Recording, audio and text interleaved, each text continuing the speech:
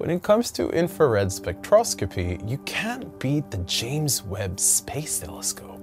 With a giant mirror designed to collect infrared light from extremely dim objects, Webb has the ability to reveal infrared spectra of almost any type of object or material in space with unprecedented detail.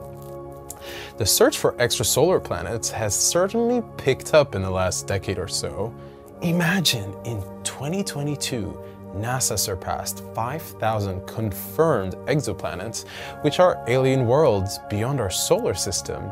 These include a diversity of distant planets, including perhaps rocky super-Earths, gas giants like Jupiter, ice giants like Neptune, and beyond. Fortunately though, because of the constraints that astronomers face, the great majority have been identified by rather indirect means. However, one of the most common and successful indirect approaches is the radial velocity method, often known as Doppler spectroscopy. Now, this approach is based on studying the spectra of stars for evidence of wobble, or the star moving towards and away from Earth. The presence of planets, which exert gravitational effect on their own suns, causes this movement.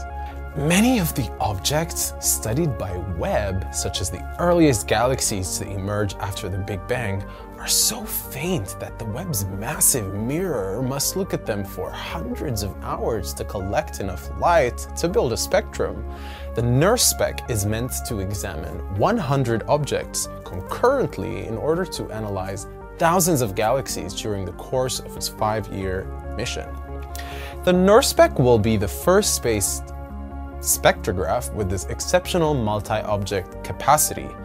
But Goddard scientists and engineers had to build a new technological micro-shutter mechanism to regulate how light entered the NIRSpec to make it practical. So let's talk a little bit more about this technology. Essentially, the radial velocity method consists not of looking for signs of planet themselves, but in observing a star for signs of movement. This is deduced by using a spectrometer to measure the way in which the star's spectral lines are displaced due to the Doppler effect. For example, how light from the star is shifted towards the red or blue end of the spectrum, redshift or blue shift. These changes indicate whether the star is moving away from redshift or towards blue shift, the Earth. Astronomers can establish the presence of a planet or system of planets based on the velocity of a star. Even the speed of a star around its center of mass is far slower than that of a planet. It can be measured using modern spectrometers. This approach was the most successful at finding exoplanets until 2012, when it was surpassed by transit photometry.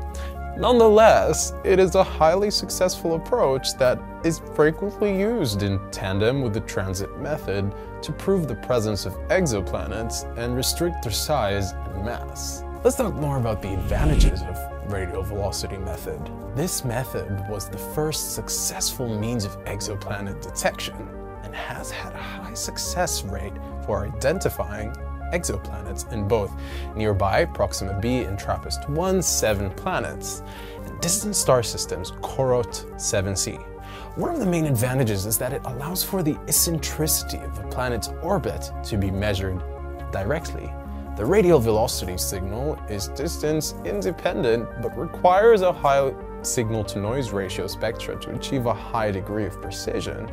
As such, it is generally used to look for low-mass planets around stars that are within 160 light-years from Earth, but can still detect gas giants up to a few thousand light-years away.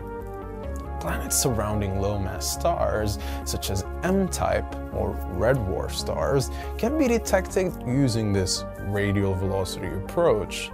This is because low-mass stars are more impacted by the gravitational push of planets, and because such stars revolve more slowly, leading to more clear spectral lines M-type stars, for example, are the most numerous in the universe, accounting for 70% of stars in spiral galaxies and 90% of stars in elliptical galaxies.